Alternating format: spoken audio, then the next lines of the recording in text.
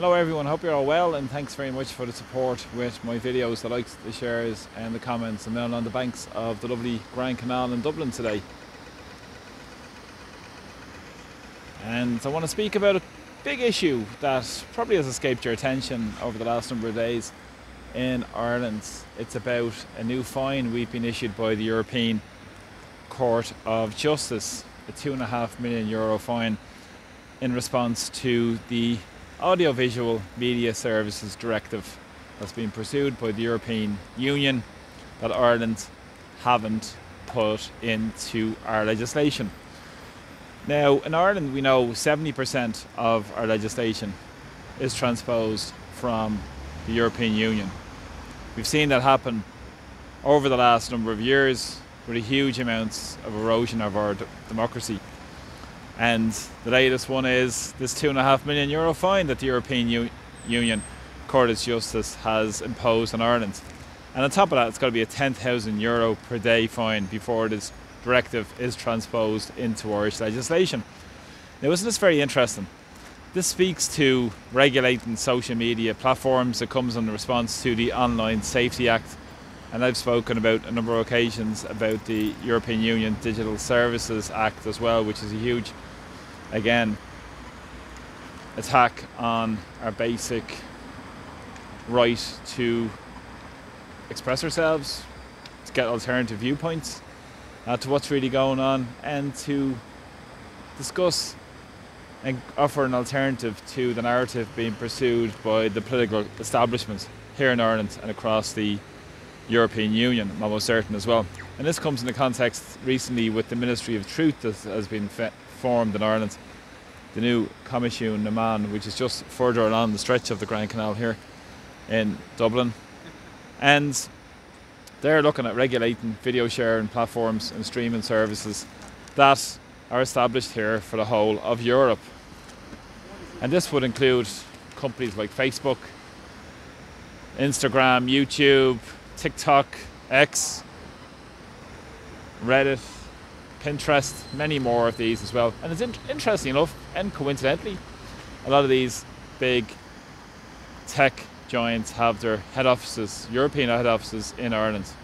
It's not interesting as we see them pursuing this agenda, and Comisiún na Meán is going to have huge amounts of resources funded to provide their agenda to cut down on dissent in voices in terms of all the draconian legislation, as I've spoken about many times as well.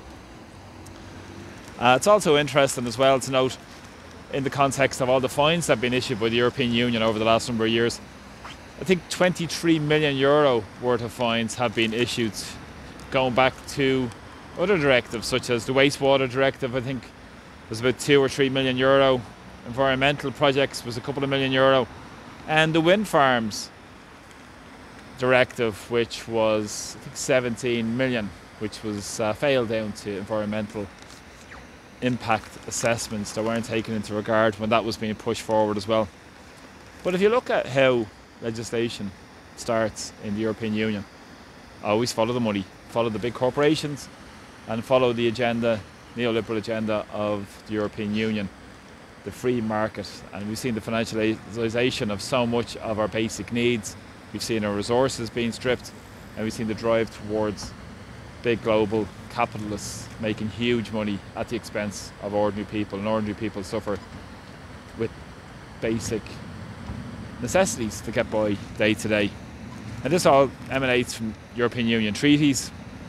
But as I said, a lot of these policies emanate from the European Commission at the behest of big lobbyists. Now, treaties are interesting because they would set the conditions for the formulation of the legislations and regulation that comes forward, and even the directives as well.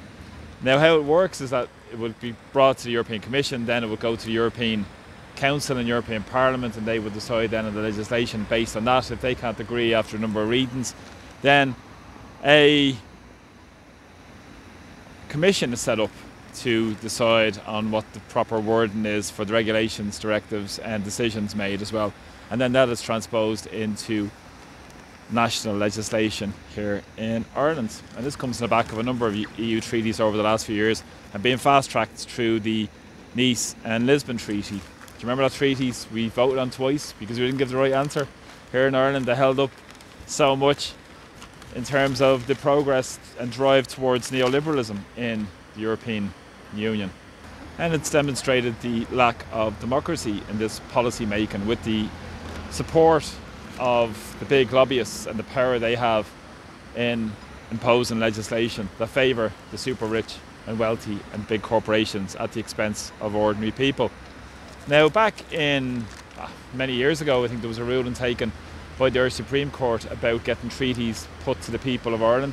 That was Raymond Crotty, a great advocate for democracy, who pushed that judgment forward as well. And here in Ireland today we're facing a lot of very serious questions around what's going on in the context of erosion, further erosion of our sovereignty and democracy being a outpost of the European Union and their agenda. We've seen that in particular, as I've said, with the erosion of our democracy and the lack of push by the Irish political establishment. Even Micheál Martin said sovereignty was a backward-looking idea famously many years ago, and he wants nothing to do with the backward-looking idea of sovereignty, which shows you the erosion of democracy and the capture of power by the big corporate interests. And it's interesting, in Brussels as well have about 25,000 lobbyists. It's the kernel and it's the mecca for lobbyists in the European Union. And the banking sector would have a huge amount of lobbyists. So much money is being pushed into it to pursue these agendas that's pushed forward into the European Commission. And 75% of lobby meetings in the European Union are with the big corporations. Isn't that interesting?